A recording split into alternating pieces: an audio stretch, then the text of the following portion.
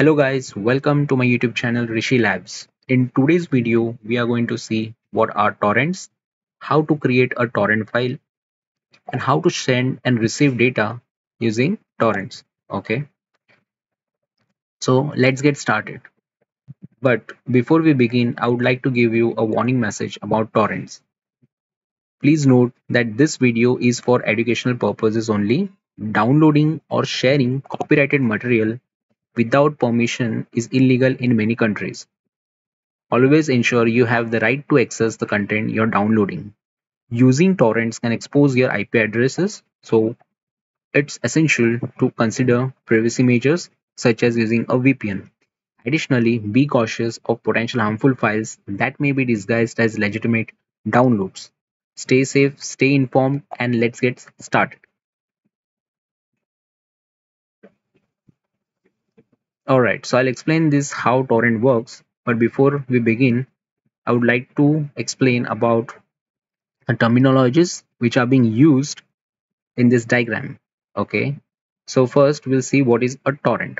Okay, it is a metadata file that contains information about the files and folders to be shared via the BitTorrent protocol.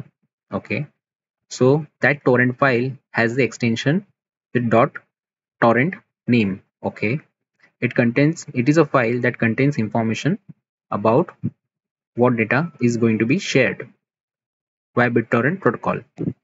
Okay, so next is peer. Now what is a peer? Any computer that participates in sharing a file.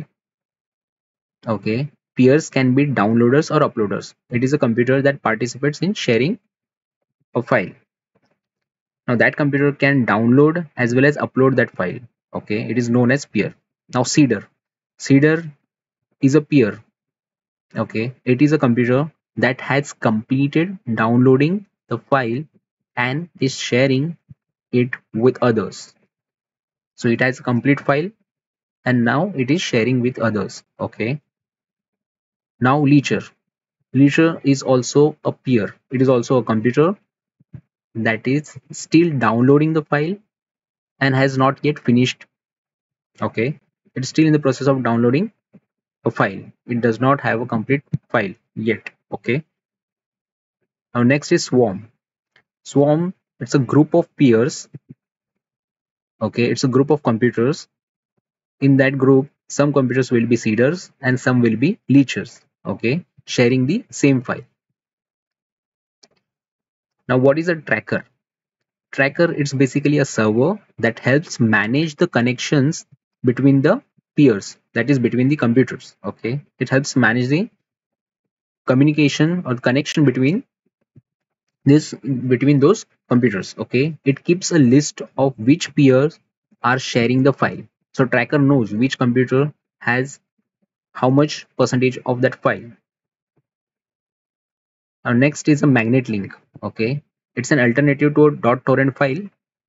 Okay, file sharing can be done using a means the information about that file can be shared using a magnet link or a .torrent file.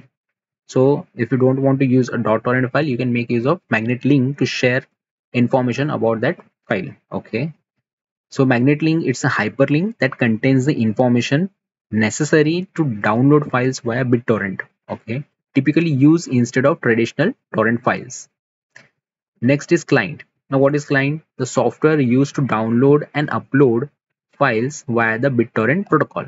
Example, uTorrent and qBittorrent. In today's lab session, we are going to make use of uTorrent as well as uTorrent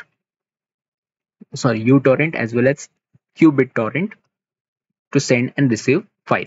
Okay. Next is BitTorrent protocol.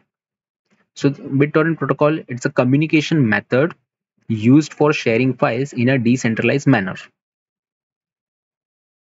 So what it does, it breaks down an entire file into small bits and it is shared. A BitTorrent file sharing.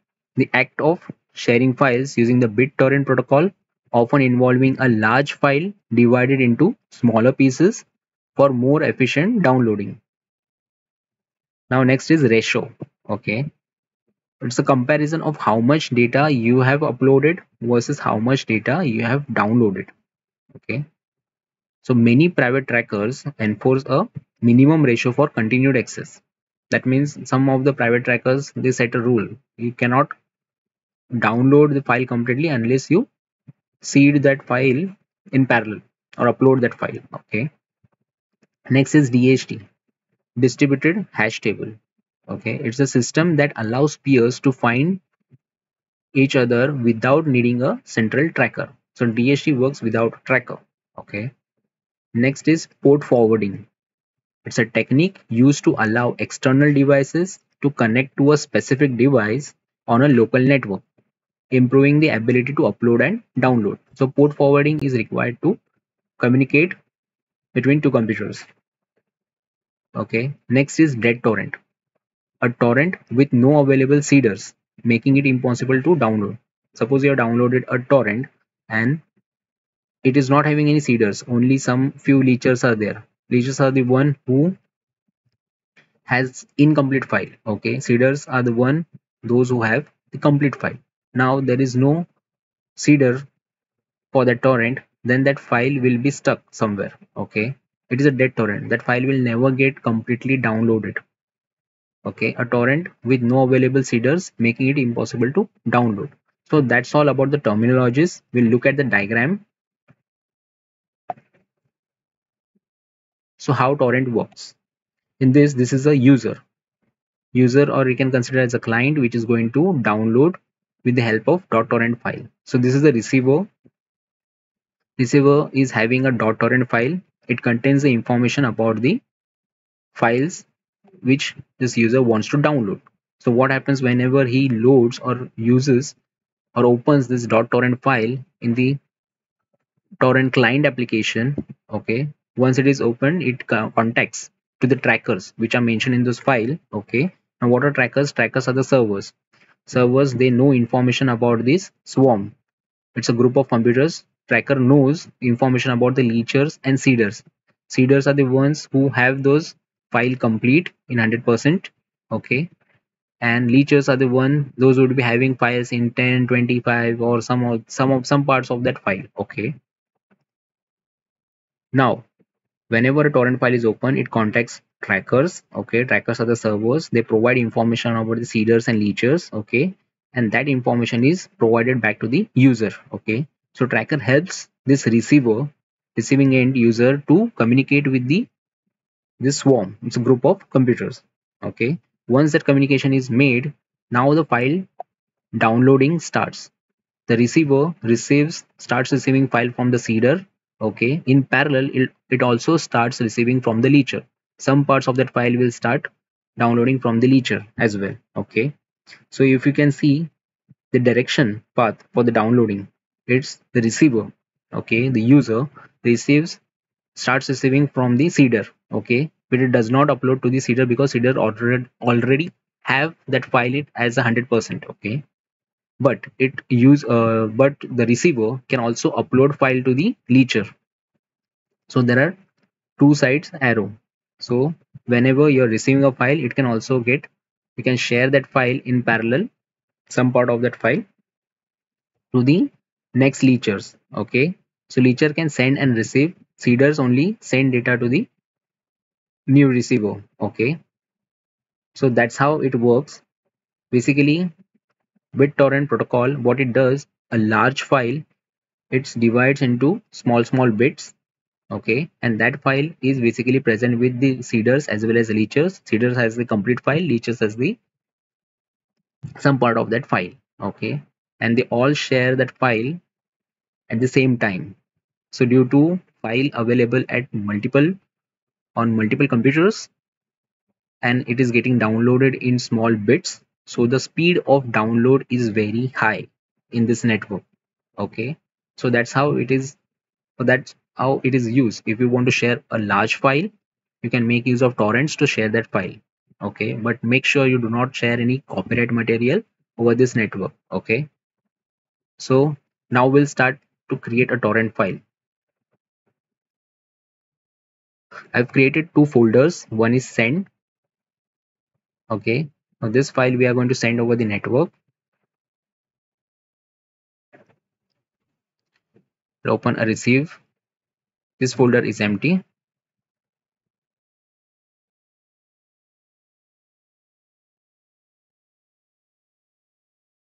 Okay. Now we'll require a torrent client to create this torrent file. Okay, I'm going to share this sample video. This video is recorded by me itself. Okay, so I'll click on start. I'll make use of qubit torrent to create this file.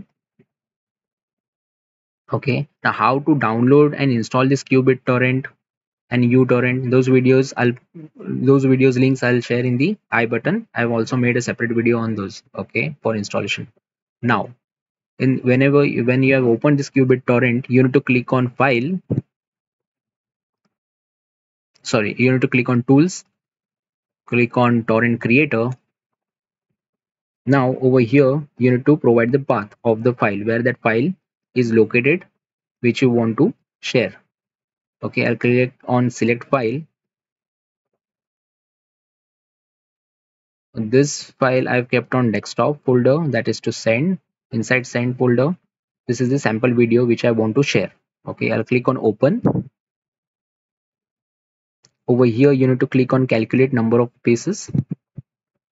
So these are the number of parts in which this file will be splitted. Okay, now click on start seeding immediately. Make sure the start seeding immediately is ticked. Ignore share limits for this. Torrent should be clicked. Then click the optimize alignment. Okay, now click on create torrent. Now where you want to save this, I'll save this in send. Okay, and click on save. Now click on OK and click on close. Now we can see at the background in this, okay, this file sample video is getting seeded. Okay, from this qubit torrent it is seeding this file. It is availability, you can see the seeder is available, is having 100% of that file. Okay, this is the file size of 831 MB. Okay, now qBittorrent, this client is seeding this file. It is having 100% availability of this file. Now what we are going to do, we'll minimize this. Okay, in this folder we have saved our .torrent file for this video. Okay, now we'll require another client to download this file. For that I'll click on Windows, qubit, I'll use uTorrent, click on open. For this pop-up I'll say click close. Okay, now whenever a bit uTorrent is open, click on file, click on add torrent. Now this is the receiving end. The receiver is going to open this client. Okay, and it must have this torrent file. Okay, this is the torrent file. You can see the extension .torrent. I'll open this. Now this file you can share to receiver via email or some other way. Okay, it is a very light file. I'll click on open. See, this file contains the information about the sample video which we are going to download. It also contains the information about the size. Okay, now where I want to save this, you can see the save directory. For this video I'll save this in a receive folder. Okay, I'll select and click on OK. Now you will see it has started downloading. This is the download speed and this is the receiving end. Okay, see how high download speed you can achieve. Large files can be shared within seconds.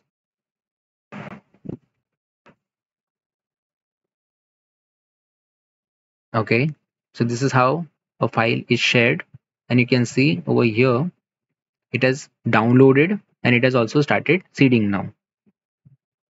So now same, this sample video is available with the two clients.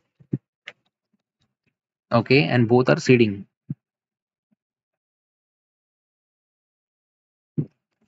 So I'll open the receive folder. You can see the file has been received at the receiver end, and it is the same file of that size, 831 MB. Okay, so that's all for today. This is how you can create a torrent file, and you can share large files over the network, but just make sure you own those files. Okay, do not share any copyright material. The video purpose was to just to explain how torrent works. Okay, how you can share file over the torrent. Okay, thanks for watching. Do subscribe to my YouTube channel, Rishi Labs.